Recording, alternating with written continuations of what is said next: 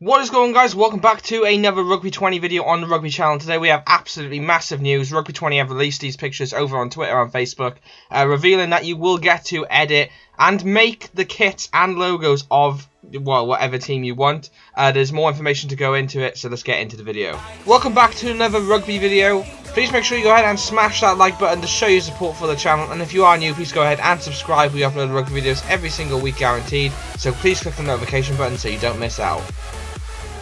Okay, so over on Twitter and Facebook, Rugby 20 went ahead and revealed two more new screenshots of the upcoming game, which will be released in 3 days from now. They revealed the fact that in My Squad mode and Solo mode, you will get to make your own team, as well as make its logo. As you can see here, there's a custom-made logo here. The 0 will replicate what rating the squad is the moment you put players into it. So you will get to use this in career mode, and you will also go ahead and get to use it in the online modes as well. So you'll get to use your squad against somebody else's squad online, which I think is absolutely amazing. One thing though, as of right now, there are only 4 teams that you will get to make. They may up that eventually, but at the moment you can only make 4. So you can't go ahead and make the whole Super Rugby franchise as of yet. But you will get to make at least 4 teams, which I think is pretty awesome. You'll go ahead and be able to make like your own England team if you really wanted to, and put all the England players in it, and vice versa with like the All Blacks and stuff. The players are in the game licensed. You'll get to go ahead and put them into your own All Blacks team, which is pretty awesome. Like I said, you'll get to basically make a club team or an international team. I mean, on paper it'll be both like the same thing, but it kind of solves a lot of issues with the licensing. So, for example, with the Super Rugby not being licensed in the game, you'll now get to make, so let's say, your favourite team or your favourite 2 teams. You'll get to make an American league or whatever, because America are licensed in this game as well as Canada. So you can go ahead and put those players into your squad and then basically name it as, like, I don't know, your Major League Rugby team or whatever. Which I think is absolutely amazing. I don't know the limits of the logo creator. I mean, I know you get to change colours, and they probably give you a load of different shapes and stuff to pick from, but I don't know how far you can go when it comes to making a logo. Are you allowed to import your own pictures?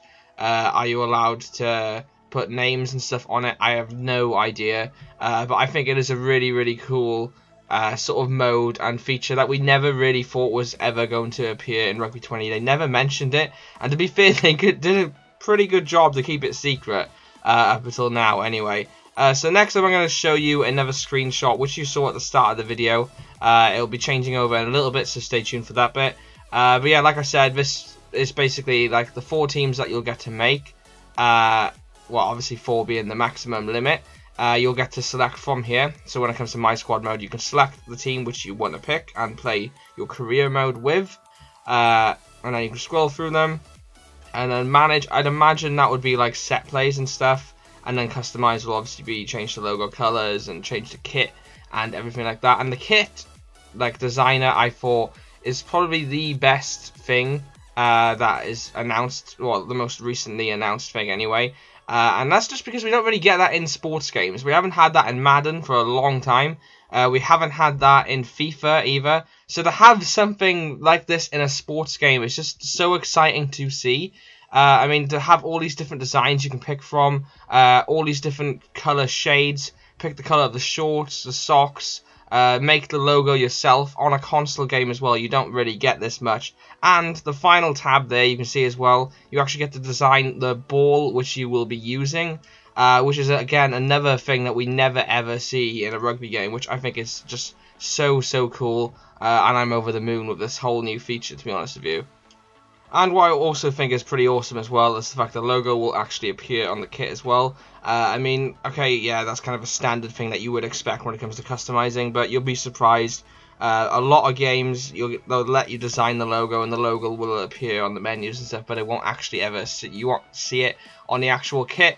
So I thought that was pretty awesome. And the only other thing that would make this mode absolutely insane would be the option to pick what different sponsors to have on your kit.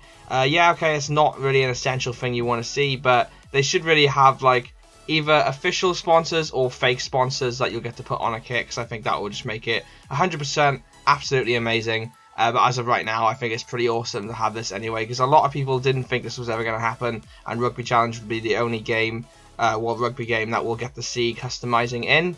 But I think Rugby 20 have really outdone themselves with this. I think it's a pretty awesome thing.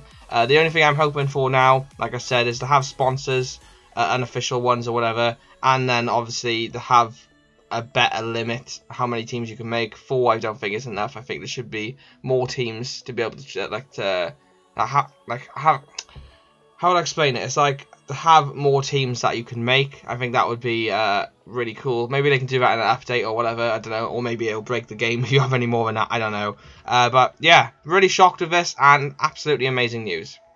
Okay guys, without further ado, that's going to be the end of today's video. I hope you did enjoy. Please make sure you go ahead out and smash the like button to show your support, and comment down below, let me know what you think of this. Are you now going to buy Rugby 20 or are you not? Let me know in the comment section. If you haven't already, please go ahead and subscribe. We upload rugby videos every single week guaranteed, and we are going to be covering Rugby 20, Rugby Challenge 4 is what we cover, as well as Six Nations and basically anything to do with rugby. So if you're a sports fan or a rugby fan, please go ahead and smash that subscribe button. And yeah, click the notification button so you don't miss out on any of our videos. And yeah, thank you so much for watching, guys. Like, comment, subscribe. I've been Andrew. I will see you in another episode. Peace out, guys.